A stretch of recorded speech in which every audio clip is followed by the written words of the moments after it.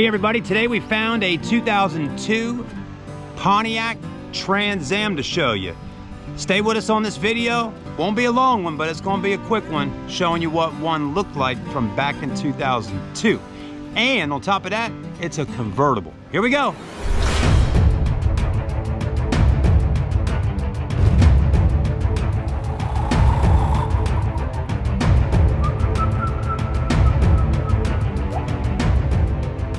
All right, everybody, take a walk with us. We got to walk back a little ways here to the Pontiac Trans Am. You know, it's been several weeks where I've seen this vehicle just kind of sitting back here.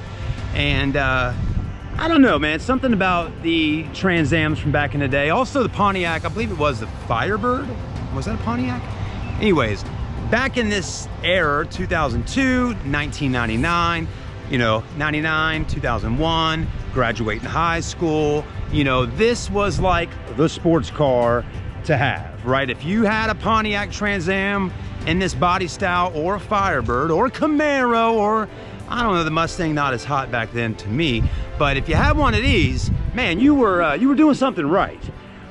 You either had a little bit of money, your parents had a little money, you're doing good, or I don't know, but what I do know is that you had something that was super sporty, really good looking, and the chicks seemed to love getting in them and riding around.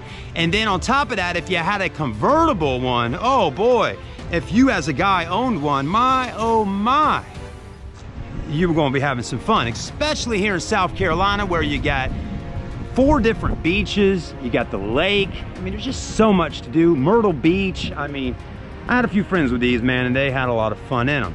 So anyways, let's start looking at it. It's red, it's bright red, and you may have owned one before, or one similar to it. So there it is, the 2002 Pontiac Trans Am, bright red in color, black convertible top. I think it's got either the black or dark gray leather interior. You know, one thing's for sure, the body's in really good shape on it. The paint still looks really nice. It's got a lot of shine to it. You know, it's got those classic old school pop-up headlights. You know, I'd say these years right here with these cars was kind of where they started phasing out the pop-up headlight. The Corvettes had them, right? Of course they did. But at some point there, the pop-up headlights started to phase out. And this is one of those cars I remember where the headlights were phasing right on out and they were doing away with them. Also, a vehicle that kind of reminds me of this was the Mitsubishi GT3000, I believe it was, or the Stealth, Dodge Stealth. Kind of similar in how the body is shaped with the pop-up lights and all. And they also made aftermarket headlights where you can get rid of the pop-ups and have the projectors in there. So all kinds of cool modifications to be done to this car. The body on this one, though, is in good shape. It is definitely for sale if somebody wants it. I don't know exactly why it's been sitting back here for weeks or months. You know, it could have a few things that need to be fixing on it, but one thing's for sure, it's in not bad shape. There's this, you got the fogs in there, the blinkers over here, I believe, then the headlights right there. You got these nostrils on here that, I mean, I call them nostrils because that's really what kind of comes to mind when I look at that. It's like, looks like it's breathing at you, those nostrils, you know? But let's see if we can look under here and check out this motor. Oh boy. Wowee, look at that. So, I mean, there's the motor. You got a die-hard battery in there. Probably had some kind of aftermarket stereo and subs in here. I mean, back in the 2000s, in the 90s, man, you wanted subwoofers in your car, even in a car like this. 2 shocks to hold the hood up, but let's see. I don't know exactly what size liter engine this is, so I'm looking on around to see what we can find out. Oh boy, 5.7 liter.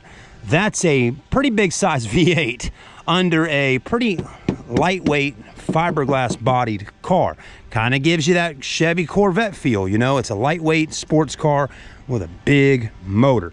And it's very clean under here, guys and girls. I mean, you got your intake here, all that there, very clean.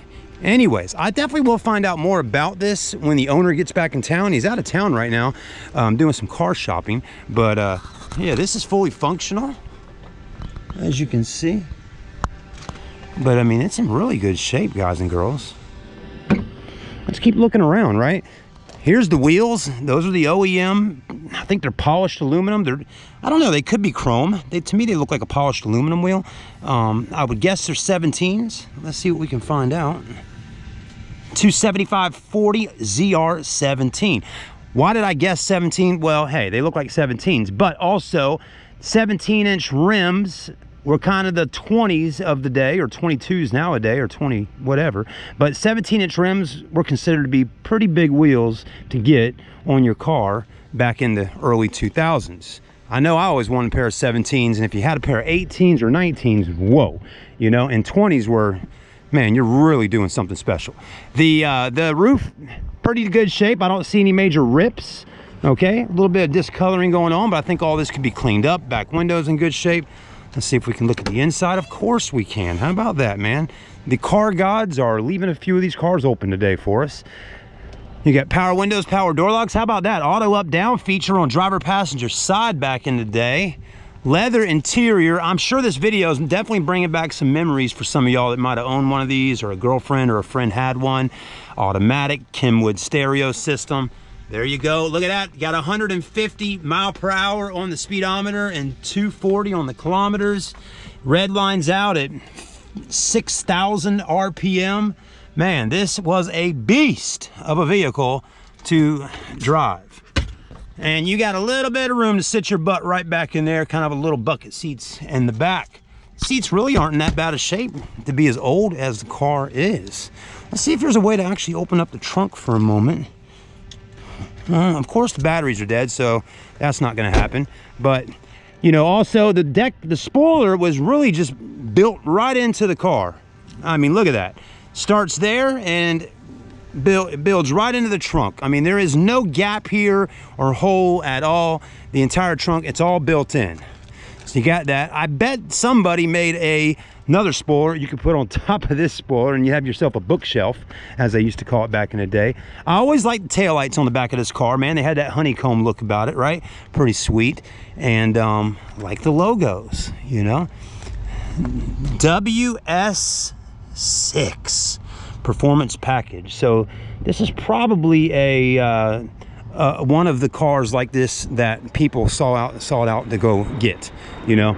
So anyways, definitely got to put that in the title of the video. But the body's in great shape, guys. If you've been looking for one of these, well, guess what? Your boy Chad just found it. It's right here on Charleston Car Videos today. I don't know the current price of it. I don't know a whole lot about it, but as I will tell y'all, if you're interested in it, message me, send me what you want to know, and I'll get back in touch with you and find out, and we'll go from there. Okay, we're here in Charleston, South Carolina. You can always fly in or travel in, get the vehicle trailered, but there's a lot of cars out here today we're filming that aren't necessarily running, but are great cars to work on and put some cash into and turn them into something extremely special. All right, everybody, I am completely done for the day. I don't see any more cars that I would like to highlight or film at this particular dealership. It's time to go back home and get some editing done and get these cars up onto the channel. Thanks for watching. God bless you. Have a great day. Man, summertime is literally here.